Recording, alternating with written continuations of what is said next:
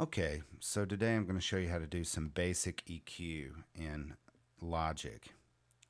Now I'm just going to give general guidelines. It might not even, it's not really going to pertain to these sounds. It's just going to be general rules, ballpark ways of attacking or strategizing how to EQ something. So first of all, we have to turn on the EQ. So if I have both of these tracks and I want to EQ them, they're both coming out of out 1 and 2. So if I'm going to apply an EQ to the whole mix, then I would come over here, click on the EQ button. Now this is specifically geared towards like live recordings, not pop songs, because with a pop song you would want to EQ each track very differently. Like if you had a drum set here, I would want to EQ the bass drum very differently than I would want to EQ the overheads for the cymbals. But what we're talking about here is this is a trombone and a guitar, and they're both playing, and I want to get a very natural sound. So I want it to sound like they're in the same room, and I want to EQ them the same. So this would be something like if you have a live classical recording. So if I double click on EQ, it brings up the EQ. Now these are the various EQs you have. You have your high pass filter, your low pass filter, your shelving filters, and your peak filters. The high pass filter is going to let the high part of the sound pass. The low pass filter is going to let the low part of the sound pass. The shelving filters are going to be like what's in your car. You can boost the highs or the lows. Here it shows, it looks like a tuning fork, but that's like attenuating or cutting out the lows. And this is boosting or turning up the lows as well. So see, boom, down, and this thing means up. This one turns up the highs and turns down the lows. Turns down the highs. Sorry. So anyway, normally when I start out, I just turn them all off, because when you reach down here, you can grab hold to any of them that are on. So it's just kind of easier to just say, okay, I'm going to click here, and then I know that guy's on, and I'm not going to grab anything else by accident. The master gain, you usually don't want to mess with that in the EQ section, at least. The analyzer is one of our greatest things. Now if I play my sound back, you see I have a short loop here of this chord.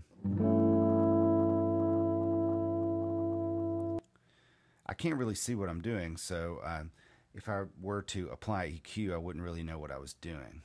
So if I turn on Analyzer, except by ear. I could do it by ear, but to show you what's a really great tool in Logic is this Analyzer thing. And it shows me the frequency range of the things that are coming through computer, or coming through the system. So if I want to apply this high pass filter, notice there's a lot of low energy down here. Well, generally that's not going to be good. I know the chord that I'm playing doesn't have 20 hertz in it. The guitar doesn't go down that low. The trombone doesn't go down that low, or it's definitely not going down that low here. So I can boost this guy, turn this guy up, and notice 24 decibels per octave. That means that it's cutting out for every octave. If we start here at 100 hertz, like let me get it right at 100 hertz, that means at 50 hertz, or one octave down, it's 24 decibels lower. You can turn this up or down by just doing that. So 6 dB would mean at 100 hertz, then 50 hertz, so an octave lower. That's decibels per octave. At 50 hertz lower, so an octave below 100, half of 100, so an octave below, it's only 6 dB lower. So then at 25 hertz, it's 12 dB, which is not enough really if we just want to cut it out as quickly as possible. So 48 decibels per octave is as much as we can cut out, which is quite a bit. So from 100 hertz to 50 hertz, it's pretty much 48 dB lower, which is essentially gone.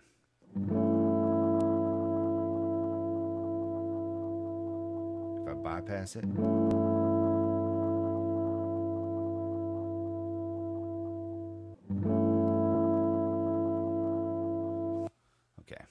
So now that's a very extreme high pass filter, but sometimes you want to do that, especially if there's like rumbling on the stage from your feet. If the mic was on stage when you were recording, your feet can transfer a lot of low energy or low frequencies to the recording, and you want to get rid of those.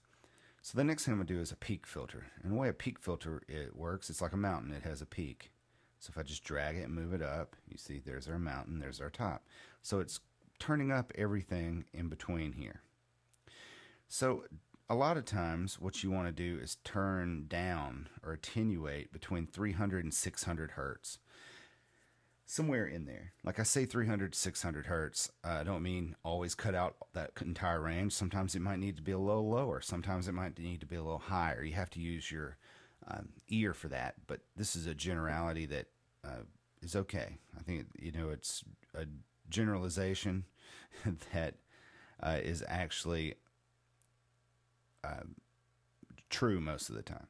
So if you want to get rid of this boxy sort of muffled sort of quality, what you can do is get rid of between 300 and 600 hertz. So I'm starting here at about 310 and cutting only out about 3 dB, 3.5 dB.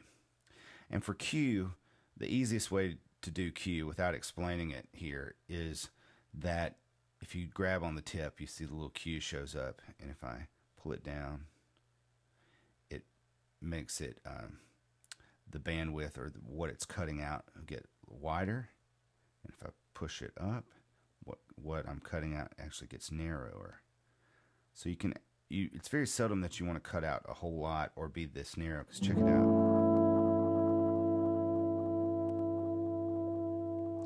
It starts getting unnatural sounding if you cut out a whole lot of stuff.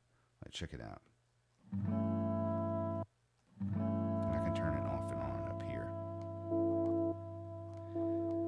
That's a very extreme EQ. So it's usually something like this that you want to cut out. You can hear the difference when I turn it on and on.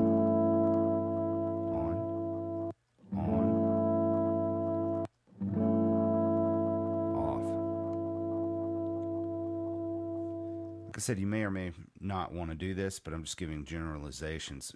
This might not be the best thing for this sound. I'm just showing you generalizations. So the next thing I want to do is add another peak filter.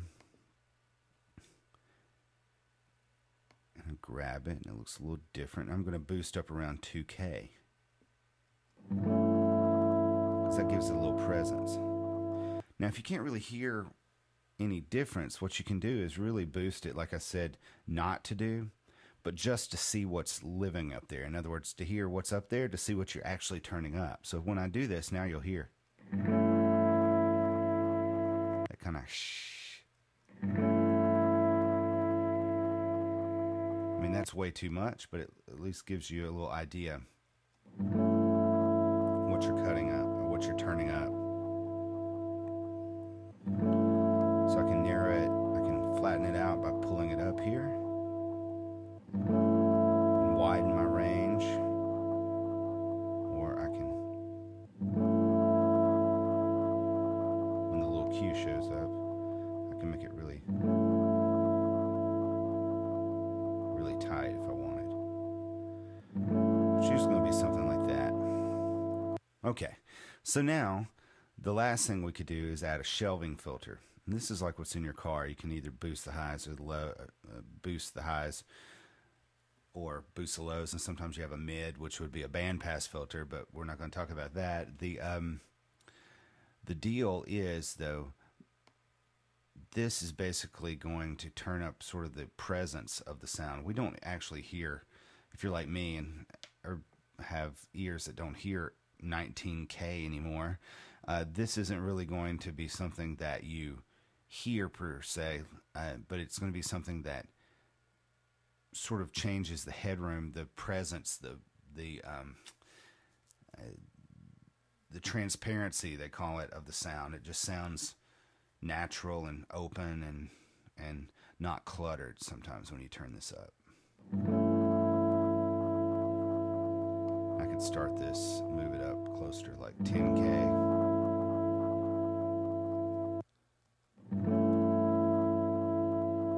So without our EQ,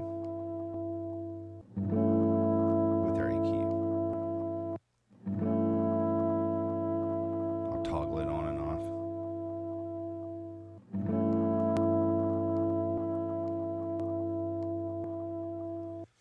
So it's not a huge difference, but in a way it is. It's not the kind of thing that you hear and say, "Oh, that is so much different. I can't tell that they're the same thing," but you can definitely tell that it's been EQ'd.